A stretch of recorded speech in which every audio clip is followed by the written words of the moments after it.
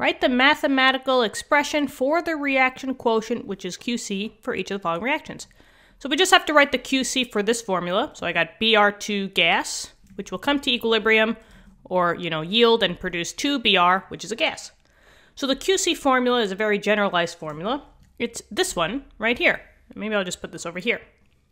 So the QC, C stands for concentrations. So when we start doing the numbers and we start having numbers to plug it in, we're always going to use concentration values, aka molarity. So the QC always equals the concentration of the products. These brackets is a symbol for concentration, aka molarity. So it's the concentration of the products divided by the concentration of the reactants. And then I just have this little thing up here. This means that we're going to just raise it to the coefficient values. And remember, the coefficient values are the big numbers in the front. But it's basically just products divided by reactants. So let's go. Now I have QC, but now before I even start writing, right, I just want to double check. Now there are exceptions, not exceptions, but they're rules. Look down here, guys. There's only two states that are allowed in the QC formula. Aqueous, which is AQ, and gases are allowed to be in here. So no solids, no S's, and no liquids, L's. So just double check on that. Well, I got a gas here, and I got a gas here. G's are gases, and gases are allowed, so we're good. So I'm going to say I can use this one, and I can use this one. All right, now let's get to it. Products divided by reactants.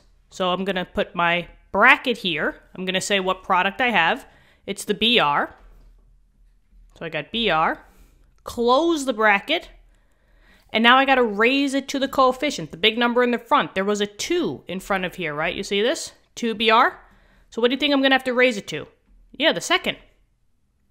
That's the only product. So now I go to the reactant side. I'm on the bottom here now. So I got my compound, Br2, right? Close it up.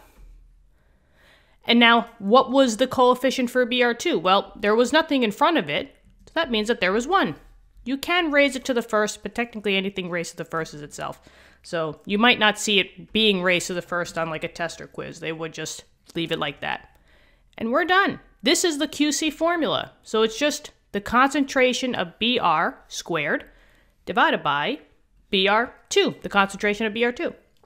All right? But as we get later into this chapter, we're going to start plugging in with math values. So stick around, okay?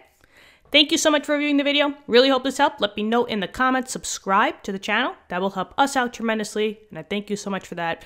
You guys rock. Let's keep studying hard. And I'll see you all in the next lesson. Bye-bye.